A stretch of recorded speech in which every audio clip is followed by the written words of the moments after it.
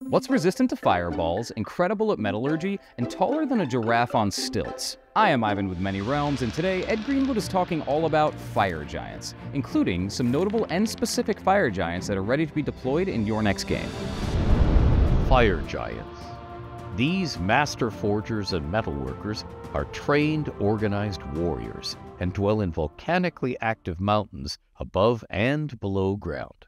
They are numerous, deep beneath the Alamir, Omlarandin, Marching, and Cloven Mountains, and in handfuls can be found deep beneath the Stormhorns, the Sword Mountains, and the North Sword Mountains.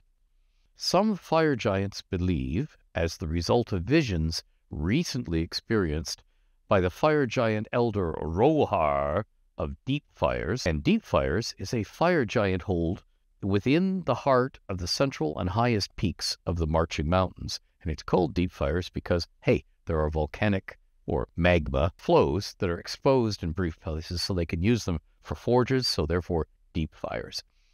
That their kind has been charged by the god Surtur to seek out the flame undying, a rock that burns with unfailing flames, yet is never consumed.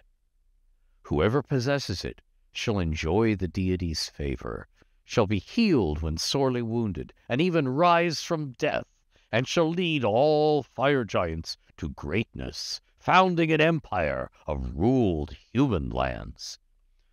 Thanks to Rohar's visions, this floating rock is thought to be as large as a large adult giant, and believed by those fire giants who revere the idea of the flame undying to be somewhere beneath a Sword Coast city, presumably in cellars, sewers, or deeper natural passages and caverns. It should be noted that some fire giants believe Rohar is mad, and that the entire notion of the flame undying is foolishness that will lead the race astray.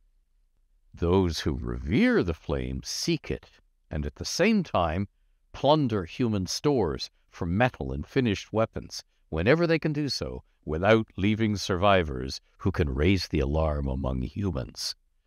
They're doing this both to deprive humans of weapons and to gain the metals for themselves, to be reforged into tools and weapons useful to fire giants. They are also eyeing the large herds of edible livestock kept by humans in the vicinity of large coastal cities like Waterdeep and brought to such cities for sale, and prey upon such food stores whenever they can. Fire giant names often end in or R, that is UR or AR, or R, and often have 2 or 3 syllables. It's the height of blasphemy to have a name that sounds too close to that of the god Surtur. If you're enjoying this video, thank you very much for making it possible. Please leave me a like, leave me a comment, subscribe, and click the little bell icon to let you know when there's a new one from me. And I would love your support so I can go on and make more of them, just like this, bringing the realms and all sorts of cool stuff about gaming to you. I can't do it without you. To support Ed directly and to help these videos get made, go to patreon.com/EdGreenwood and get access to tons of exclusive Realmslore and more. And don't forget to pick up some new adventuring gear at the Ed Greenwood shop, link in the description. The fire giant Moralvrander commands the small fire giant hold of Rorov, deep under the North Sword Mountains, and he uses the title War Prince. He sends or leads frequent war bands of 12 to 20 fire giants through the Underdark, under Cryptgarden and Westwood, patrolling and scouring out the deepest areas near volcanic rifts to maintain control over this area south and southeast of the North Swords, and increasingly, in response to recent cult activities in and under the Somber Hills, has begun to raid east into areas of the Underdark deep under those hills, not to mention mounting surreptitious spying forays into the Cryptgarden to find dragon lairs so they can be raided and the worms slain or driven out. Ralvrander sees ever-expanding Waterdeep as both a threat and rich pickings to be raided, to keep humans fearful and to hamper their endless expansion. He's not above capturing monsters and unleashing them on human outposts and settlements, but he wants human pack animals and livestock as food for Rorif. He regards the flame-undying belief as a test set by Surtur to separate the weaklings among fire giants who can be distracted by such nonsense from the strong and true who shall lead fire giants to power and prominence in the surface realms once more.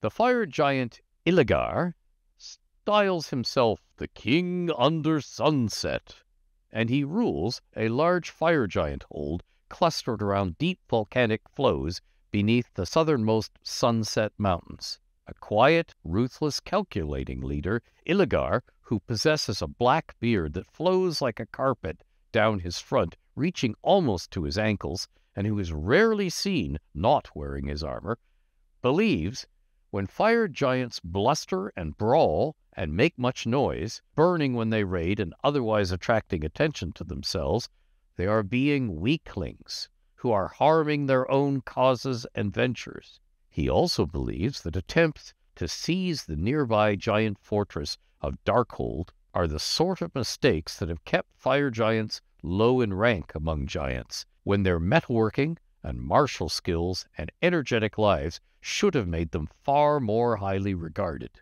Iligar seeks to forge alliances with dwarves and humans and gain holds over individuals of those races who can then serve him as spies and saboteurs, agents who are never, ever trusted, but always themselves watched and covertly and repeatedly tested, all to increase his hidden influence in the heartlands south of the Sunset Mountains to east and west. In other words, the southern ports of the Sea of the Fallen Stars and all along the overland caravan routes that link that inner ocean with the Sword Coast. Raid and demonstrate force whenever necessary, but make your reputation and your threats work for you just as effectively, so hervers and drovers think themselves fortunate to leave a quarter of their animals penned up for the taking of the fire giants, and in return be allowed to keep their own lives and the other 3/4 of their stock. Welcome back to Realmspeak, the segment where we stumble over names, phrases, and odd invented words so you don't have to, so that you can have confidence at your gaming table to throw them out like a seasoned veteran that you are. And this time around, we're going to tackle this! Tharshion. This is the administrative ruler of a portion of Thay. A male is a Tharshion, and if the ruler happens to be female, they're a Tharshioness. So if you've ever encountered that word and gone, what is that? Tharshion. This Tharshioness wants you to report to the Red Chamber for execution now.